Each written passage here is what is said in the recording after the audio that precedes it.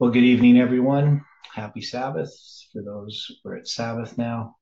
Don't know if it's Sabbath in uh, where William is or not yet. Uh, Still another hour here. But anyway, it's nice to see you. And we're going to begin our study with a word of prayer. Dear gracious Heavenly Father, we are so thankful for the time that we have to open your word together. And we invite your Spirit's presence into our midst. We just pray that you can help us to see our need of you. We know, Lord, we live in a world of doubt and uncertainty, but we have the surety of your word to guide and direct us in our day-to-day lives. Help us to trust in you and the way that you lead. Be with each person who is studying these things, who's watching these videos, who's searching for truth. We pray for a power and conviction in our lives. We pray for one another. We just ask, Lord, that you can use us to your glory. Be with us now. We pray in Jesus' name. Amen. Well, good evening again. So we've been reading, we just got a few more pages of Wagner's Confession of Faith that he wrote in, was it May 28th, 1916? I think that's when he passed away, and it was found on his desk. It's quite unfortunate, obviously, to have somebody like Wagner, May 28th, 1916, fall away from the truth after proclaiming it for so long, and to see the type of reasoning that he has. Now, sometimes we think that our minds work a certain way and we reason rationally, but I actually believe without the Spirit of God, it's impossible to fully understand truth. And without the Spirit of God, a reasonable mind that was once reasonable through God's Spirit can be completely unreasonable once he rejects that Spirit. And this is what we see with Wagner. Now, I don't know if we're going to get this finished today. I'm hoping to. And the next thing that we're going to study is A.T. Jones, An Appeal for Evangelical Christianity, which he presented on May 27th in 1909, which is kind of interesting. Both of these documents are almost on the same date, but 7 years apart. So it'll be kind of interesting to see how that, because what does he say here? May 27th, 1909. So it's basically 7 years and 1 day later. And of course, he was found in May 28th, 1916. So you could maybe say it was completed the day before, May 27th. I don't know. It doesn't have a date on it on Wagner's Confession of Faith. But it is interesting. There's the 7 years almost to the day there.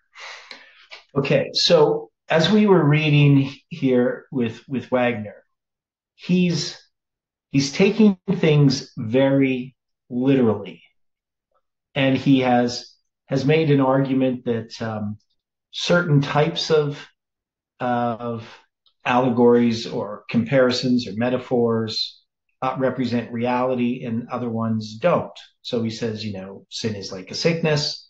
That's real. But the idea that it's like a debt is not real.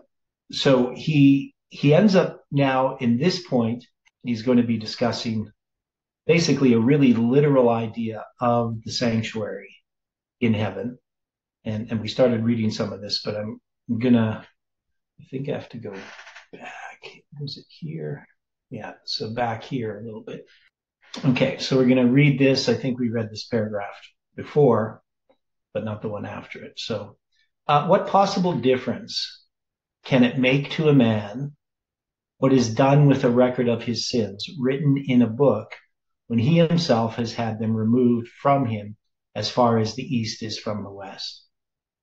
A sick man is taken to a hospital and treated. When he enters, his condition is noted, and every day that he is there, a careful record of his case is made, and every rise of temperature set down together with every unfavorable symptom, and by he is discharged, cured. The record of the course of his disease will remain on file in the hospital as long as the hospital stands. The man knows nothing about it. He is freed from the disease, and that is all he cares about. Just as little can the man who is forgiven and cleansed from sin care for or be affected by any record of his former sins. In saying this, I'm not implying that there will be retained forever the record of man's sins. What I do mean is that the blotting out of sins is a vital thing in the sinner himself and not a mere matter of bookkeeping. So one of the things that happens when people use an illustration like that, or any kind of illustration, an illustration does not prove anything. That is, but we need to understand what the assumptions are that he is addressing here. So first, what record God has of sin, we can agree that it is not really of concern to the righteous, right? I mean, the record of my sins and God's salvation step by step in working through my life, whether those records are blotted out or not, whether they're still there or not, wouldn't change whether I'm saved or not, right? So one thing we can agree is that the blotting out of sins in this context in the sanctuary is not directly affecting my salvation, right? In this sense. But one of the things I want to look at is a few verses here that will address this. So I should have set this one up first. I think I can find this. I should have looked for it, but just can't think of the words of the verse. Yeah, I need to address this idea of the bookkeeping, and I'm just trying to think of. There's that verse that talks about, and I don't know why I can't remember the wording of it. It'd be easy if I could. Handwriting of ordinances. That's it. I don't know why I couldn't. And I've addressed this before. So this is in Colossians. So we're going to go here. So Colossians, we will start chapter 2, verse 6. As ye have therefore received Christ Jesus the Lord, so walk ye in him, rooted and built up in him, and established in the faith, as ye have been taught, abounding therein with thanksgiving. Beware lest any man spoil you through philosophy and vain deceit, after the tradition of men, after the rudiments of the world, and not after Christ. For in him dwelleth all the fullness of the Godhead bodily, and ye are complete in him, which is the head of all principality and power, in whom also ye are circumcised with the circumcision made without hands, in putting off the body of the sins of the flesh by the circumcision of Christ, buried with him in baptism, wherein also ye are risen with him through the faith and of the operation of God, who hath raised him from the dead.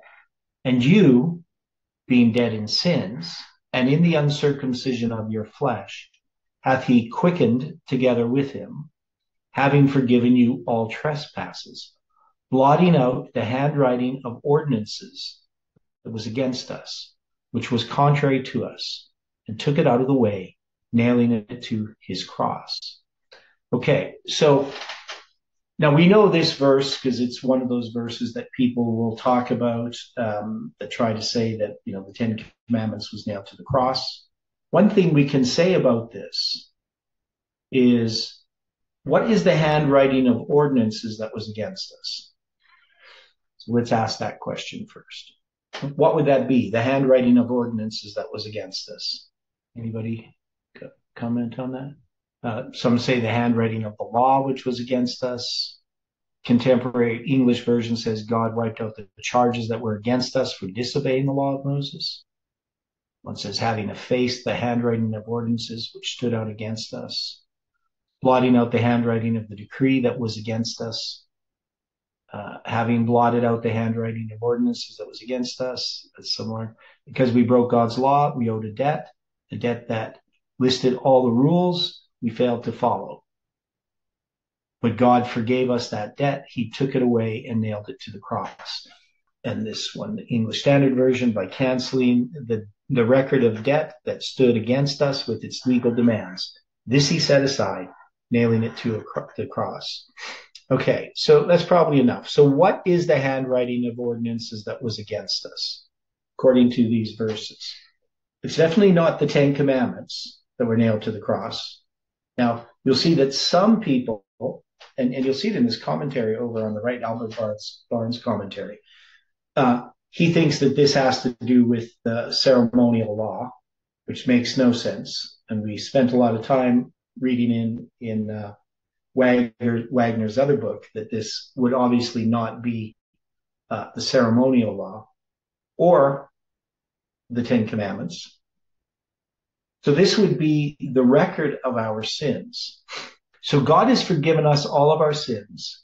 Has he blotted out the written record of our sins that was against us, that was contrary to us? And did he take it out of the way, nailing it to his cross? That is the handwriting of ordinances or the written record of our sins blotted out? No. Well, according to this verse, it says it is. So how would we understand this verse then? Now, so we could say we were dead in our sins, right? The uncircumcision of our flesh. And God has made us alive in Christ, having forgiven us all of our sins, all of our trespasses, blotting out the written record of our sins that was written against us, that was contrary to us. He took it out of the way, nailing it to his cross. And having spoiled principalities and powers, he made a show of them openly, triumphing over them. Now, this is what the verse says. Now, we also have another verse, which we're going to address a bit later, dealing with the blotting out of sins.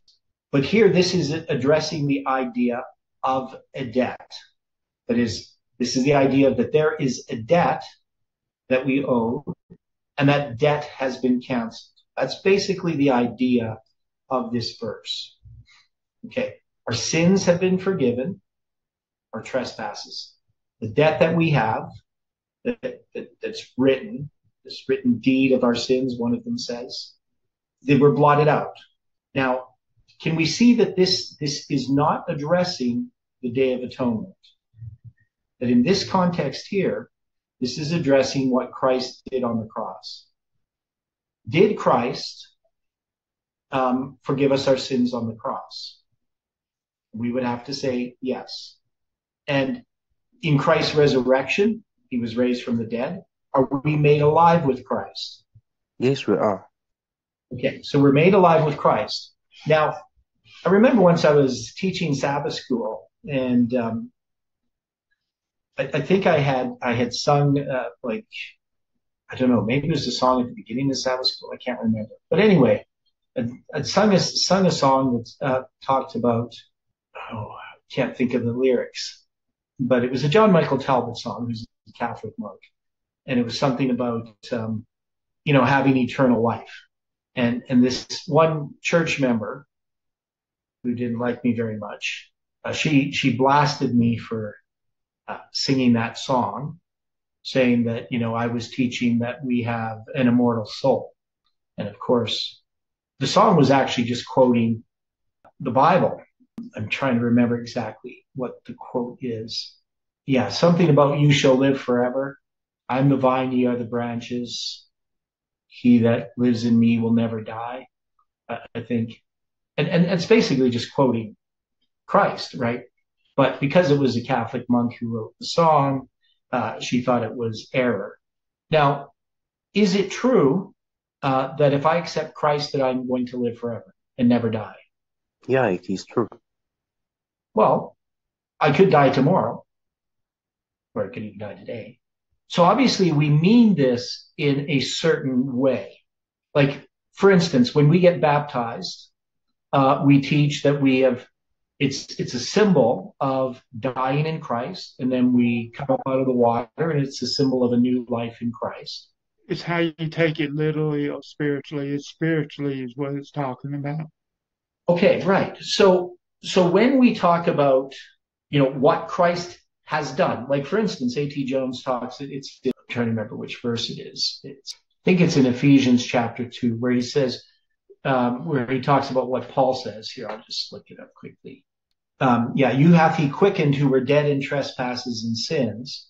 And A.T. Jones talks a lot about this, where in time past you walked according to the course of this world, according to the prince of the power of the air, the spirit that now worketh in the children of disobedience. And we had read this when we read some A.T. Jones General Conference bulletins. But it's verse 5. Even when we were dead in sins, hath quickened us together with Christ, by grace ye are saved, and hath raised us up together and made us sit together in heavenly places in Christ Jesus. Now, are we right now up in heaven, literally? No, We would we are. or not, right? Now, in Christ Jesus, Christ is in heaven, and he's representing something there for us, that in Christ we are in heaven. We are in heavenly places in Christ Jesus. But we're not going to literally believe that, right? I mean, there might be some people with unbalanced minds who might believe that they're actually not here on earth. They're actually in heaven right now with Christ because it says it in the Bible. And so, they're not going to care for their body. They're not going to eat. They're not going to wash or anything like that because they think they're in heaven. And there are people like that who take something that is spiritual, it's to be understood spiritually, and they try to apply it literally in the here and now. And we understand that this is a promise that in Christ we will be with him in heaven at some point in the future. We also believe that at some point in the future that there will be no more record of the sins that we have committed. We don't believe that the sins are literally blotted out at the moment we ask God to forgive us, or that he even literally blotted out all sins when he nailed them to the cross. I mean, I wasn't even born yet. Were my sins nailed to the cross when Christ died on the cross? We can say yes, right? But we can't say that literally they were. So it's easy to understand that when we talk about our sins being blotted out, that it doesn't negate the idea that there does come a time when in actuality, we have no more remembrance of those sins any longer, right? That this is going to happen in the future. Right now, we can remember our sins, but there will come a time when we can't, because they will be literally have been blotted out. So this idea that he's forgiven us our sins, he's forgiven us our sins. We can even say he's blotted out the written record of our sins. In Christ, that is true. In Christ, I can live in heavenly places. But I have to recognize that there comes a time in history in which those things become reality. Christ is the Lamb slain from the foundation of the world, as Wagner points out. But that doesn't mean that there isn't a time in which Jesus comes and dies on the cross to fulfill his word.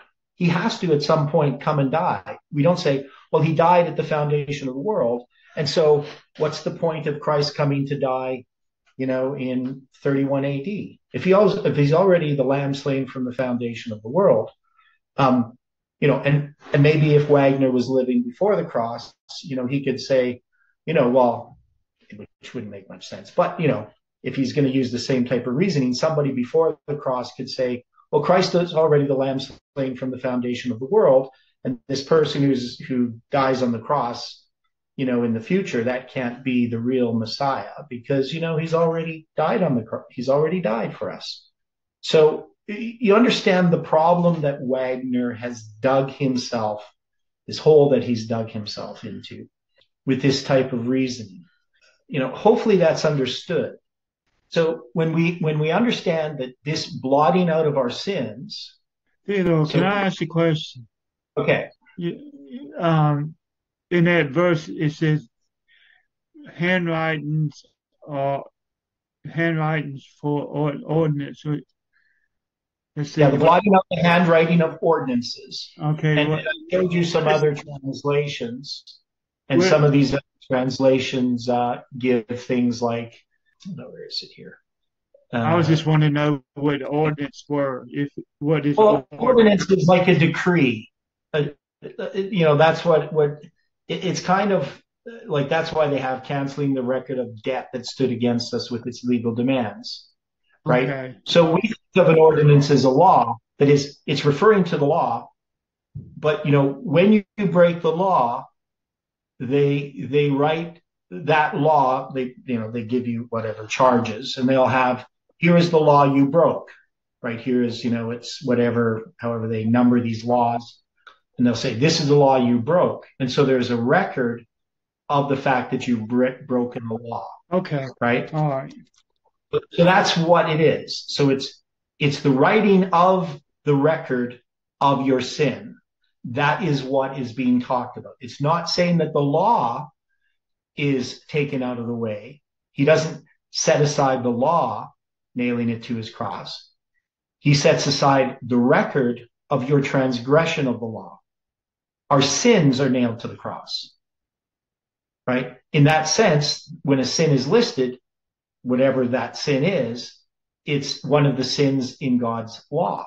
So, we could say it's an ordinance if we wanted to say it that way. But it's not the law itself that is taken out of the way. It's the sin that we have made by transgressing God's law that's taken out of the way. Okay? So that makes sense to people? It does. I just Okay. want to clarify. Yeah, good. Good. So anyway, getting back to Wagner's argument. So the idea that I don't need to worry about this record of my sins. Well, that's true. I mean, as far as I'm concerned, my sins are blotted out, right? Christ has forgiven me.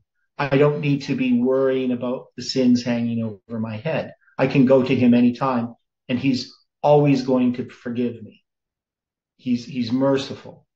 The only problem is that at some point, if I continue in a course of sin and rebellion against God, I may never go to him for salvation. But God is always willing to forgive. He's not holding anything against us.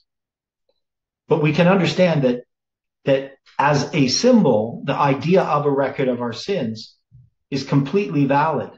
And so we know that we're not saved because there's this book and something gets crossed out, our sins gets crossed out of this book. And we're not lost just because there's a book that has our name crossed out. We're saved by Christ. We have these illustrations that are given in the Bible to help us understand what this means. Now, when it comes to the blotting out here, so I'm going to skip this part here. He's just talking about this is all ceremonialism, and I kind of think it's a poor argument. So I'm just going to leave that out. Now he's going to talk about what do I mean by this? I have reference to the teaching that no man, how humbly and contritely a man may confess his sins to God, how heartily he accepts Christ as his sacrifice and Savior. His sins are only provisionally forgiven, but they are held against him to see how he will hold out. What is this but to make him a ticket of leave man? That would be on probation, where you're let out from a prison, but you don't have any conditions. I'm not really sure. It's just an old phrase. It is at best a suspended sentence. You don't forgive your children that way. No real man forgives an offender in such a way, but wholeheartedly letting the evil of the past be as though it had been. Why should Christians charge God with doing that which in them would be unchristian? Why not be content with the teaching that if we confess our sins, he is faithful and just to forgive us our sins and to cleanse us from all unrighteousness? And that as far as the east is from the west, so far hath he removed our transgressions from us. So this addresses what we just talked about. So we know that God is not keeping a record of our sins to hold it over our head. He is not just provisionally forgiving us, saying, well, I'm going to forgive you, but, if you sin again, if you can't hold out, then all those sins are going to come back upon you anyway. So I didn't really forgive you. Now, this kind of problem has always existed in Adventism. And I think in a lot of people's thinking who are legalists, that is, people who think, and there are people who think, that God is holding their sins over them, right? And so I have run into this idea.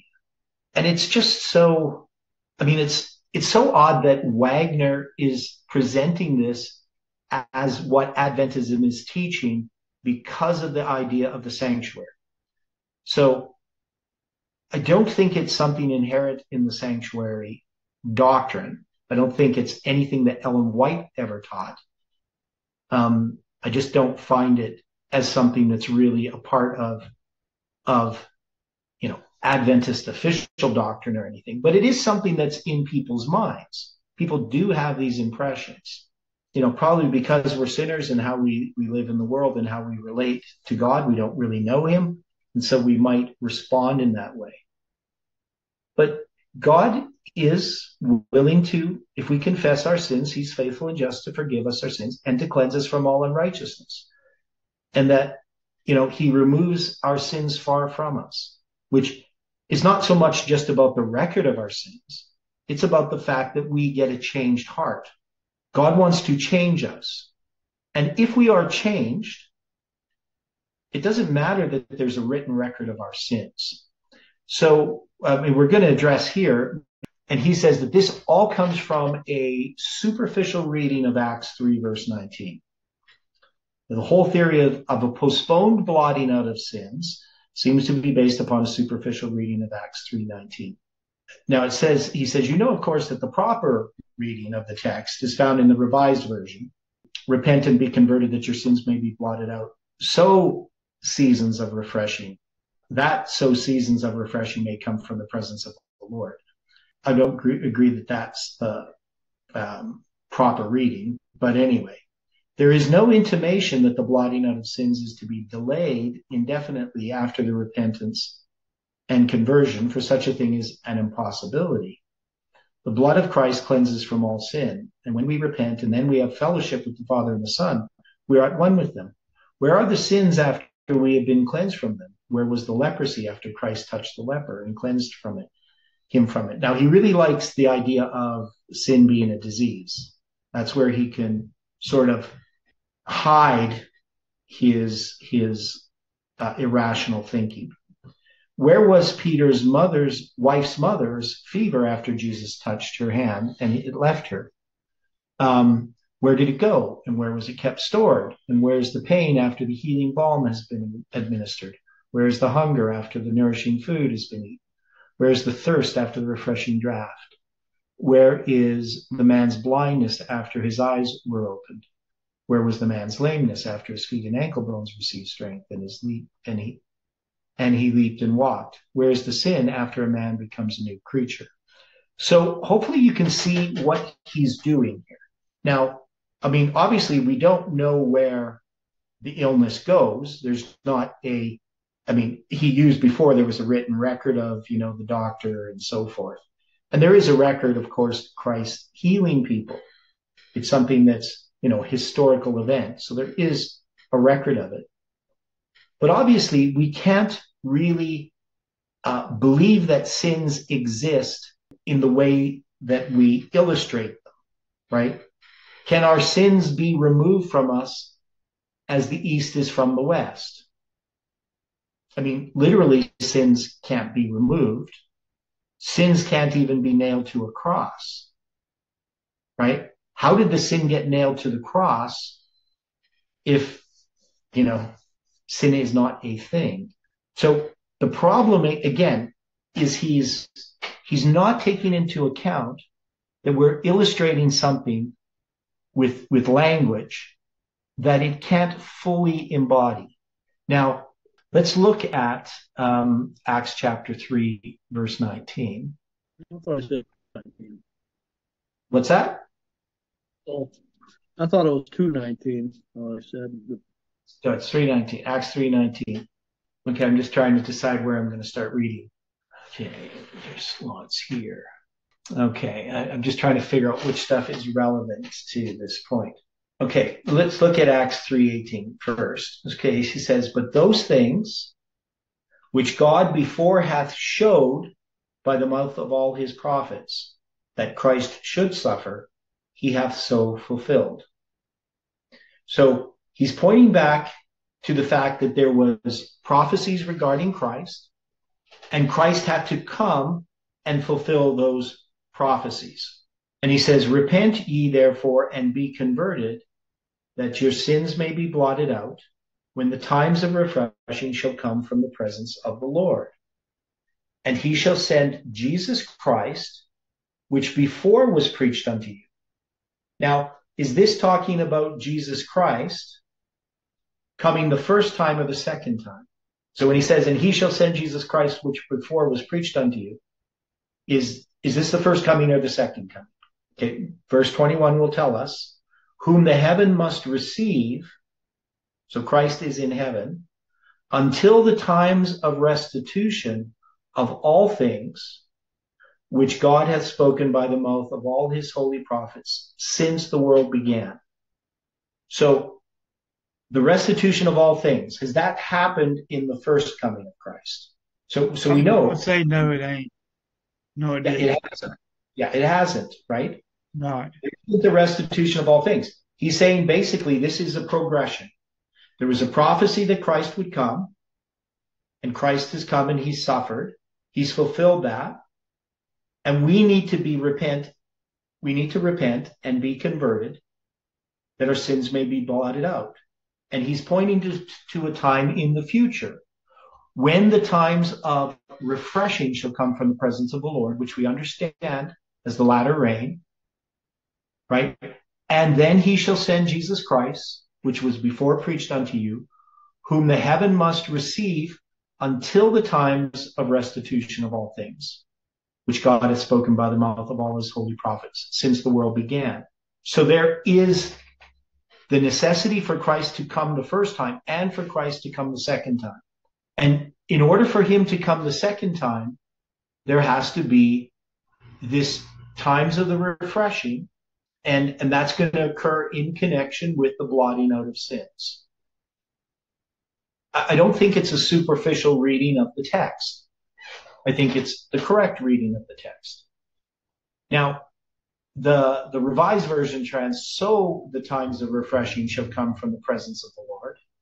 So what it's saying is that in order for the times of refreshing to come, you have to have your sins blotted out, right? That you have to repent, be converted, have your sins blotted out, so that the times of refreshing shall come from the presence of the Lord, right? So that's the way they translate it. But it's not necessarily the proper translation. There's nothing wrong with this translation. And lots of translations will still have the same idea that it's going to occur at the same time or in that period of time, the future.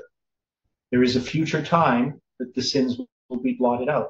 Now this says, we know that Christ is the Lamb slain from the foundation of the world, yet he has to come and suffer. We know that God's promises are sure, right?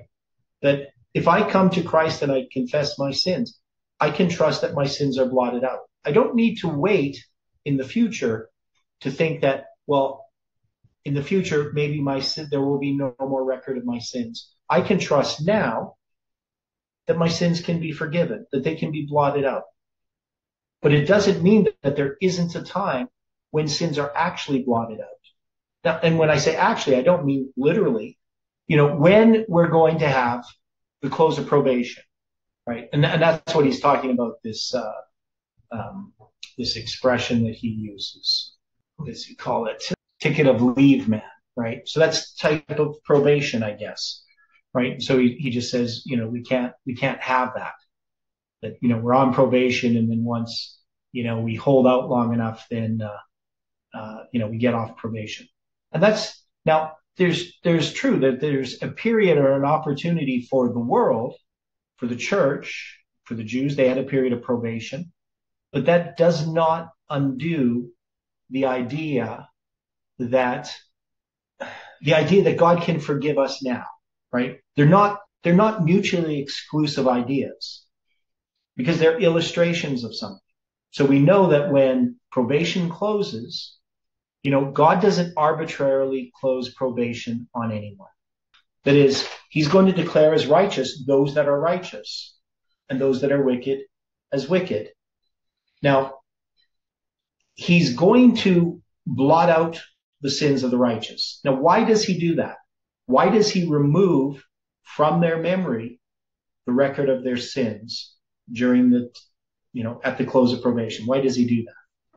I believe it would be just part of the complete healing, and receiving the immortal body. Right. So it's not like God arbitrarily just decides, okay, now I'm going to blot out their sins so that they can't remember them. There is something that happens to the righteous that they see themselves as unrighteous, even though they have no memory of sins that they committed. They're going to be like Christ was. Now, Christ never had sins, right? But he had no memory of sins because he didn't sin. And yet he still felt as a sinner. Right. And this he could not see on the other side of the tomb.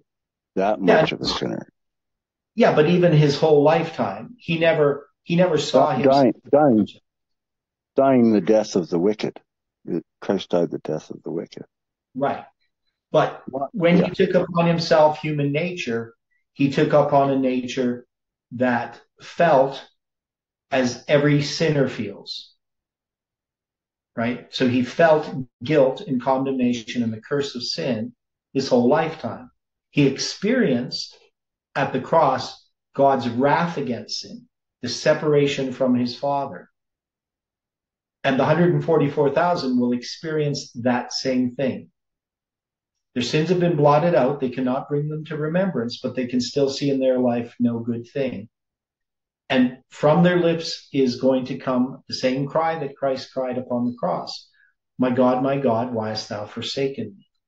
Yet in that, they are not going to be despondent into the point where they reject God. They're still going to cling to God. In spite of what they see, in spite of what they feel, they have learned to throw themselves upon the mercy of God.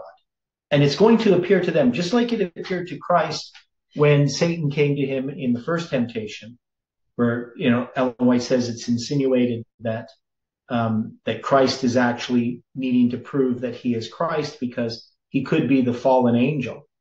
He could be Satan himself, that he's maybe self-deceived and Satan is trying to get him.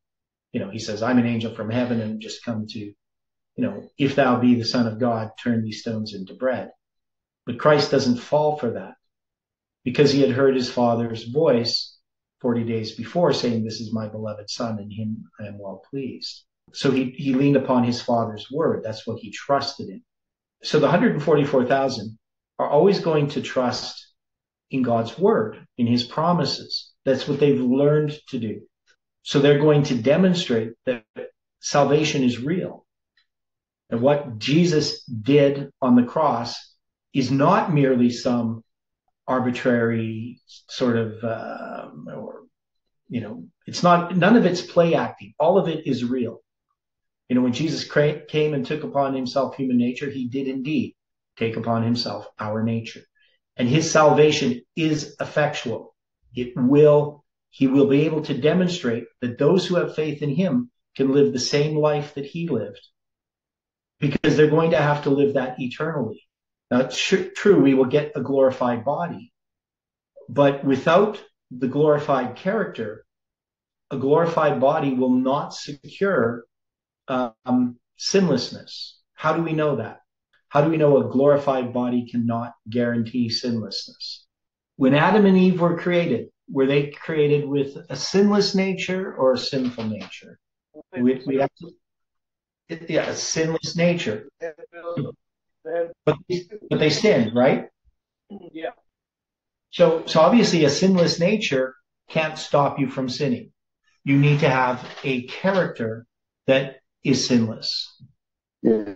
Perfection did not guarantee against the fall, either for Adam and Eve or for Lucifer. Exactly. And so in order for heaven to be eternally secure, he has to have human beings that have developed a Christ-like character. He can't just magically change us, because if he could have done that with Adam and Eve. I mean, to me, it's just such a simple idea that people who are looking for somehow some magical way in order to overcome sin, if it was that easy, God would have just done that at the beginning. So God is not going to have robots. He's going to have people who have been redeemed, who have been transformed in character, who love righteousness and hate lawlessness. So Wagner's argument, just doesn't make much sense to me. We know that there is a progression of events that occur, that prophetically have to occur. And the idea that we're going to finally have a generation that can demonstrate that all those who died in Christ that didn't have that opportunity to go through the time of Jacob's trouble, that God knows their heart. He knows who is secure in heaven and who is not. And that's not going to be by man's appearance, what man sees. So to me, it doesn't really make much sense that Wagner thinks like this. Okay, so he's going to go on here talking about something that Uriah Smith said that he read in the book Thoughts on Daniel. Just the other day, I picked up an old volume of Thoughts on Daniel and read that the work of Christ since 1844 consists in the remission of sins of those who should be found worthy to have them remitted. I pass by the teaching that the remission of sins depends on a man's worthiness. That is too badly unevangelical to need refreshing out again, but we are taught in the Bible that remission of sins is something that is received by whosoever believeth in Jesus. Now, I don't know exactly what Uriah Smith said, if it's being distorted by Wagner or not, but definitely we know that that's not true. I mean, anyway, it's kind of odd.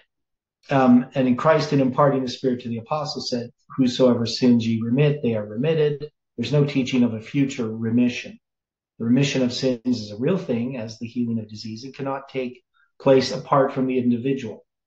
Now, this is where I want to look at a Spirit of Prophecy quote. And I had it set up and then I got rid of it. Okay. This is a statement from the Review and Herald. No, it's Signs of the Times, pardon me. Signs of the Times, February 14th, 1900. Ellen White says, the Jewish tabernacle was a type of the Christian church. It was a wonderful structure made in two parts, the outer and the inner, one open to the ministration of all the priests, the other to the high priest alone, who represented Christ. The church on earth, composed of those who are faithful and loyal to God, is the true tabernacle, whereof the Redeemer is the minister. God and not man pitched this tabernacle on a high elevated platform. This tabernacle is Christ's body.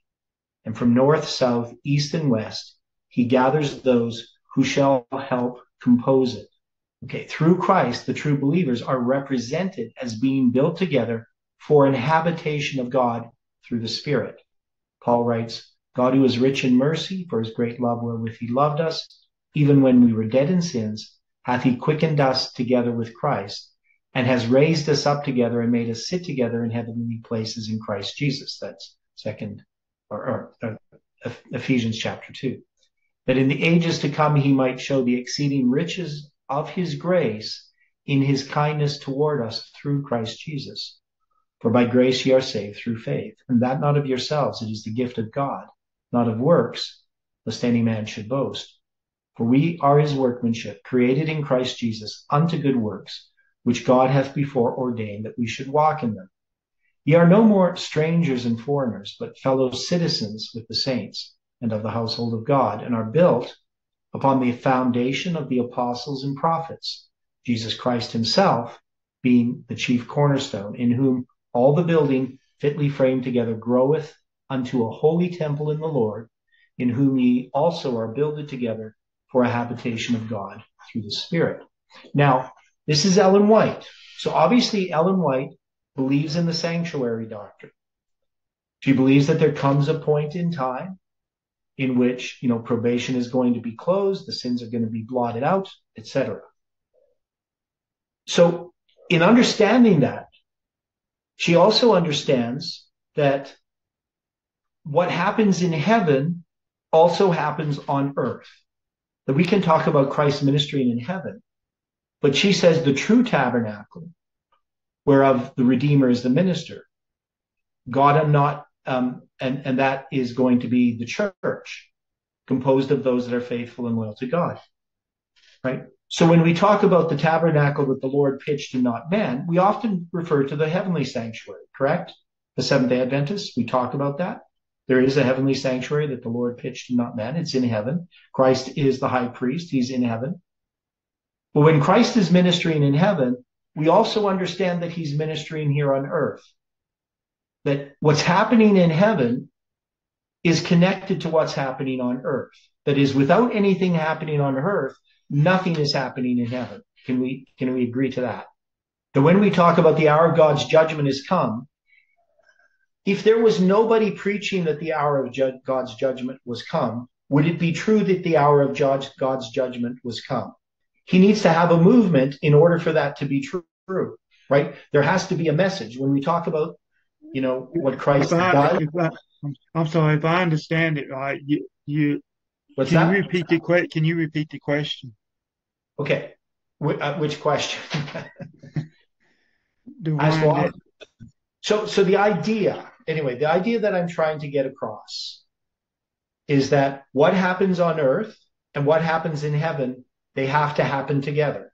That is, Christ is ministering in heaven is not just something happening in heaven. It's connected to what he is doing in his people on earth. The reason why the message of why Christ can begin his judgment at the time he does, October 22nd, 1844, is because events have happened progressively, prophetically, that has prepared the world to receive a message, right?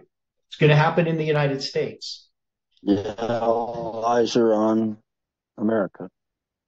Right. So that is what happens. It happens in the United States. But if it doesn't happen, right, that is, if William Miller doesn't preach a message, if nobody's proclaiming the hour of God's judgment has come, Jesus can't actually just go from the holy to the most holy place on October 22nd, 1844. He can't just do that. There has to be people on earth. What he's doing in heaven has to be connected to what's on earth. And sometimes, critics of Adventism, they will argue about whether, we picked the right date or not. Maybe it should have been September 23rd, 1844, should have been the Day of Atonement, not October 22nd. And some Adventists even argue it should be October 23rd. But even if we had picked the wrong date, so to speak, we got it wrong, it wouldn't change the truthfulness that Christ could at that point begin his work in the most holy place. If there's nobody following him into the most holy place, and there is, but if there was nobody following him, he can't go. You understand what I'm saying? It's dependent upon a message being proclaimed. Now, I believe they got the right time. I believe in Jerusalem it was October 23rd, and in America it was October 22nd. And so when Hiram Edson in the cornfield, he sees Christ moving, that would be at the time in Jerusalem that the high priest would have been, if there was a sanctuary, moving from the holy to the most holy. So it's kind of interesting. But the point is that there's this connection between heaven and earth, that none of this is just pretend. There is a work that is being done in the proclamation of a message that addresses the judgment of the dead. There comes a point where the judgment moves to the living, and that's because a certain message or truth is being understood. That is, there are people that are now being prepared to be the 144,000, and that will go through the time of Jacob's trouble. So I understand that sometimes we have this sort of, well, here's a good example. So when we tell stories to children, Bible stories and so forth, I mean, they can take them quite literally. We'll tell them they're Jesus' little lamb, and they don't really know what metaphor means or anything, right? It doesn't really mean much to them. And yet, there is seeds of truth there that they can then comprehend as they grow, as they get older. And I think as Christians, some of us have never graduated from primary, right? We still think in these very simplistic terms. And I'm not saying we shouldn't be as little children. I think we should be in our trusting of God. But sometimes when we criticize the truth, we're actually criticizing a child's representation of the truth. And we think that we're somehow wise because, obviously Christ couldn't be ministering in the heavenly sanctuary because his blood would be dry by now. He couldn't be sprinkling blood in heaven, right? I mean, but that's a ridiculous idea. Or Nicodemus saying, how can I be born again? Must I enter into my mother's womb again? Obviously he knows that's not what Jesus is saying. So I think this is an important point in understanding this truth, particularly the truth of salvation and of the sanctuary. So obviously it's an important doctrine. But people will present these sort of straw man arguments when they attack it. Yes? Somebody, Kelly? I'm thinking of the 144,000, the literal things that are going on between heaven and earth, and the sealing of the 144,000. Now we know that when Satan crucified Christ, basically sealed settled forever the question in the minds of the angels, the heavenly angels. Is that right?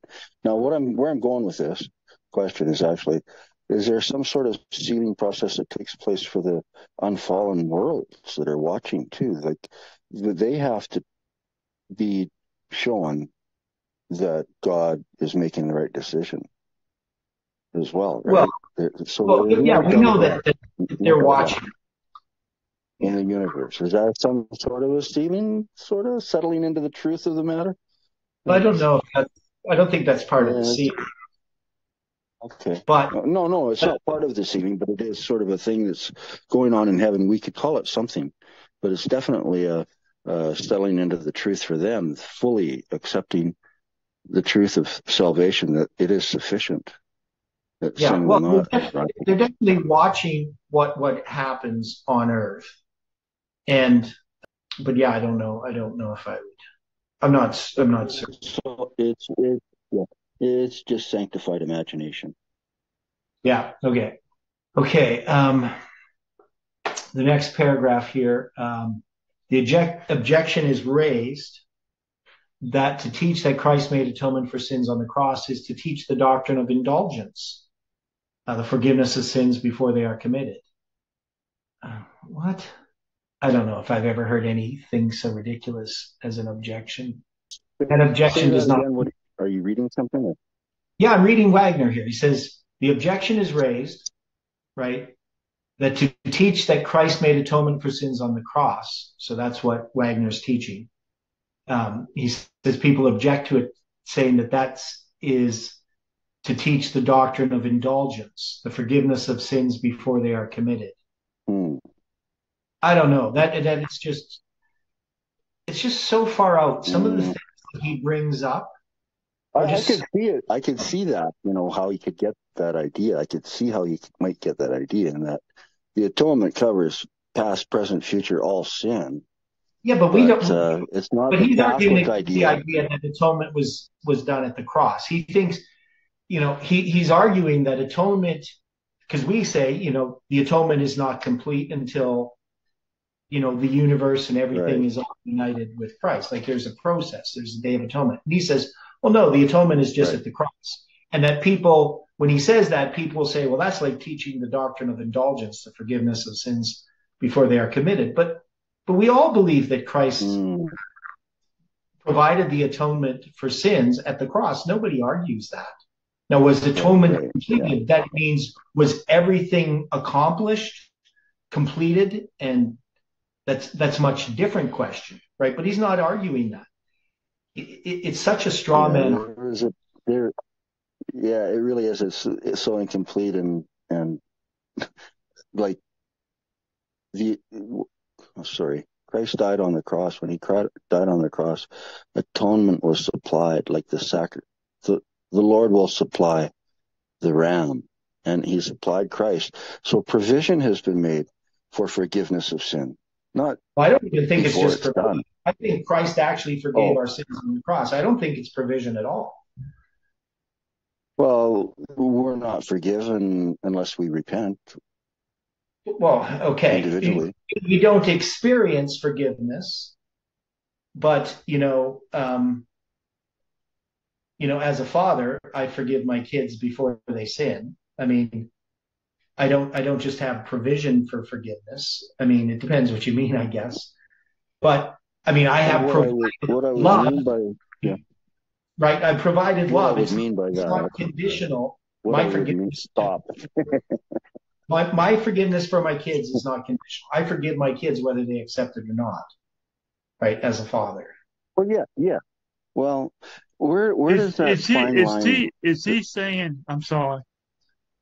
Is he saying that if he's saying that God forgives you for sins that you might commit in the future? Is that what he's saying? Of course, God's forgiven us for sins that are in the future. No, right. He's just making a straw man argument. He's misrepresenting what we mean when we say the Day of Atonement. He's saying, well, the Day of Atonement, obviously atonement happened at the cross. You don't need a Day of Atonement, right? But it happens to be the same word. But there is a time for the Day of Atonement. It doesn't mean that there wasn't atonement at the cross. Right? What's the difference? What's the difference? Christ says on the cross, "It is done," and then at the final death of the second, it is finished, or is it? It is finished, and it is done. No, that doesn't matter. What the sacrifice is done. He could have said, "It is finished. It is done." It doesn't matter. They're the same thing. It's not like there's special. You understand what I'm referring to? The other. Yes, you understand the other. I know what you're referring What's the other verse? Yes, I understand what you're referring to. Yes. Please remind me. Hey, okay. Stop. Please remind me what the verse is that I'm referring to. The verse itself. It is done. There's two different things. It is done and it is finished, but it's no different, right? There's no difference in the language. Okay, that's all I'm. Tell me about it. Mm-hmm. Tell me about it. It's been a long misunderstanding among Adventism. Revelation 21, verse 6. It is done. I'm the Alpha and the Omega, the beginning and the end, right? Revelation 16, seventh angel pours out his vial. And there comes a great voice out of the temple of heaven from the throne saying, "It is done." Right? Right? Okay? So now we, here, I'm just going to go to this here. It doesn't mean anything different. It's the same thing. Yeah, you're saying it's the same word or whatever, but I just want to see that because you're good at that. It doesn't even matter if it's the same word. It's just the idea is the same. It's not like there's a difference between something being done and something being finished. But I'm just going to check here. Yeah, I mean, there happened to be a different word. And actually, if you look at it, but the one in John 19, verse 30, where he says, "It is finished," and bowed his head and gave up the ghost, that word is the word that means it's absolutely completed. Okay? Mm-hmm. So the atonement is complete, right?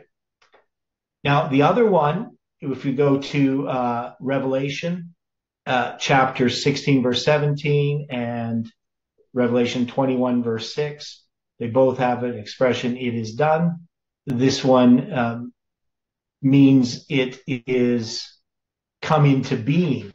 So it's actually even, I mean, if you're going to put anything that's being completed, that would be it is finished. It is done means that everything has been performed. So it's a little bit different. The thing that the subtle differences there were being used in papers in the 80s. I remember this about the atonement discussions, right? Do you remember this? Yes. That's what I'm getting at. That's what I'm getting at. Right, but what I'm saying I'm is just that trying to get some clarity on that issue. What I'm saying is you can't take these words and give them any significance in that argument, is what I'm trying to say. Well, that's what you're saying. I'm just saying that there was a lot of significance given to them. And I just forget half of the arguments that went on back there, but I never did settle on that. So that's all. Well, actually, if you're going to look at the one on the cross where he says it is finished, I mean, that means it's complete. It's come to an end, right?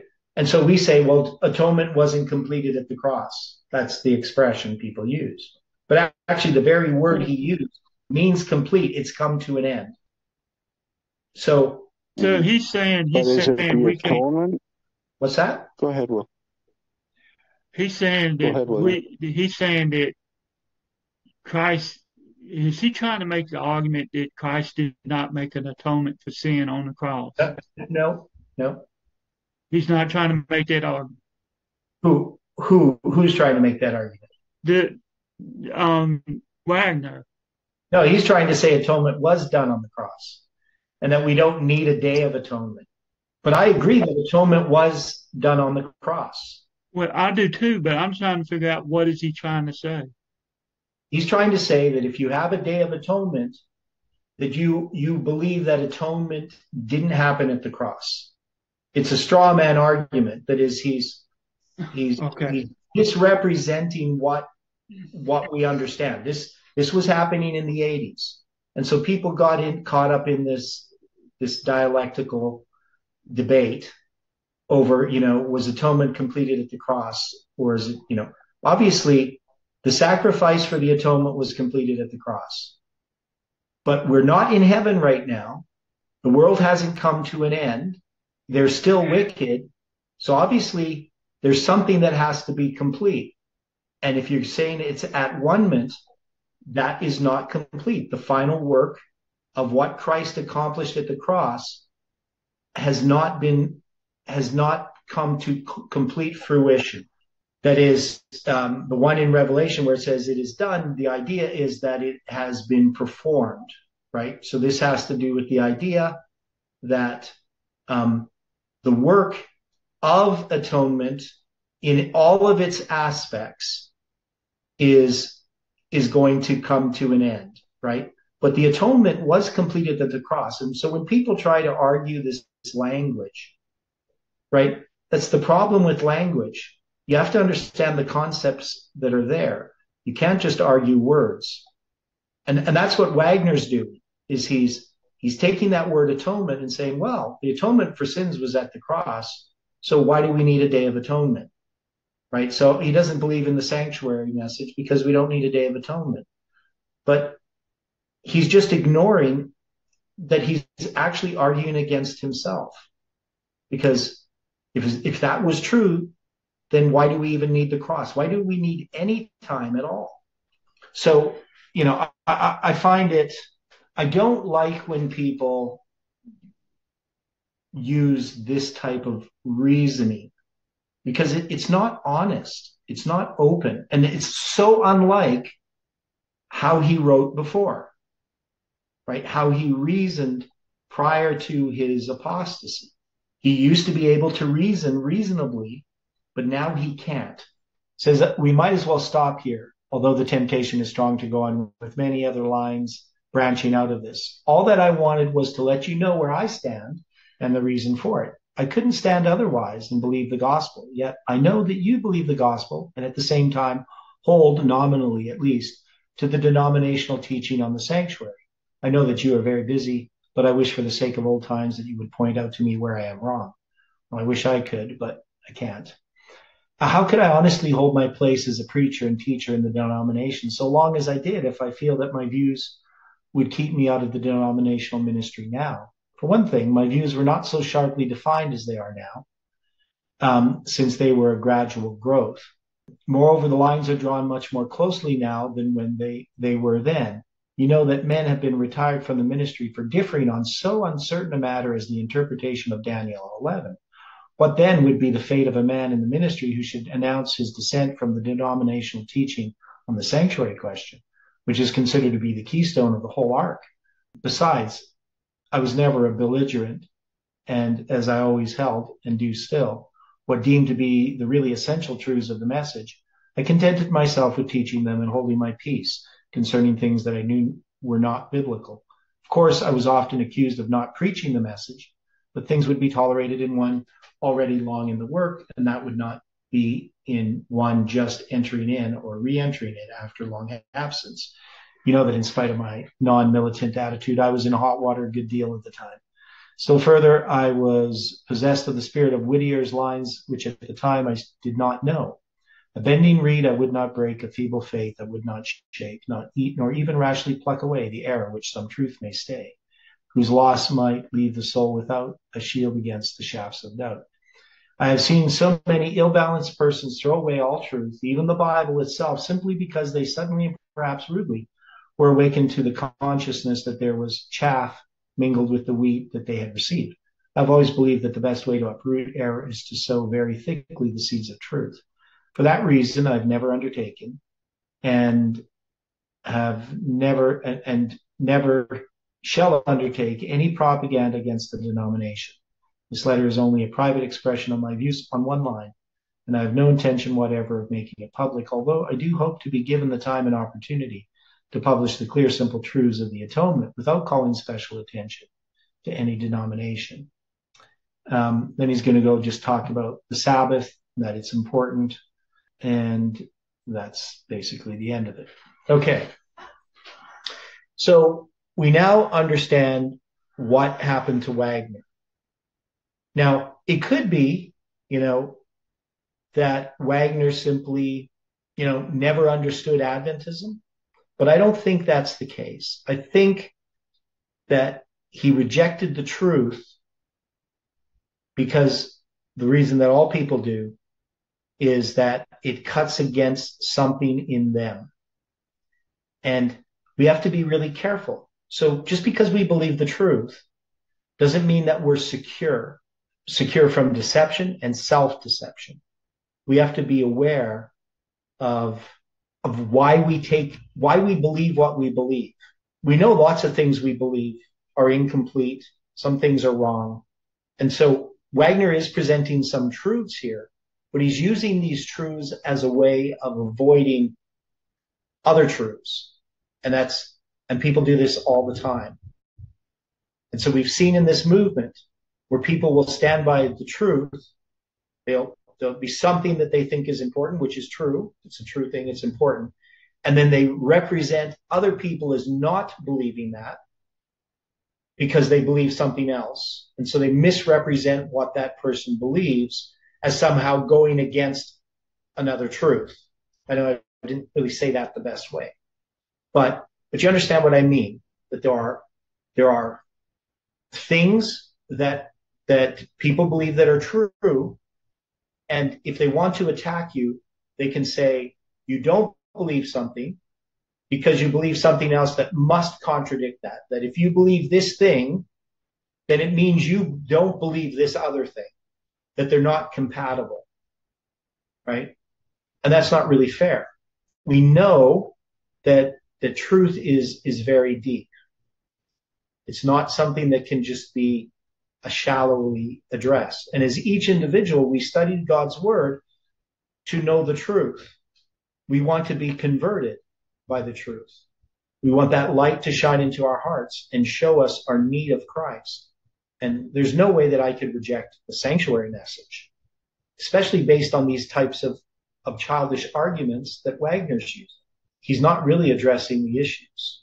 So we need to finish. Any final thoughts? I know Kelly posted some statements there, but I don't want to address all of them. People can copy them and read them later if they want. Okay, well, let's pray. Dear Father in heaven, thank you for the Sabbath and for the things that we have studied. We give our hearts to you. We ask that you can use us and that you can correct us when we are in error. We know there's many things we do not understand, but we know, Lord, that you have given us light and that this light is precious, and that we need to obey that light. Be with each person, bless them, bless the meetings tomorrow, and help us to continue to follow and serve you is our prayer in Jesus' name. Amen.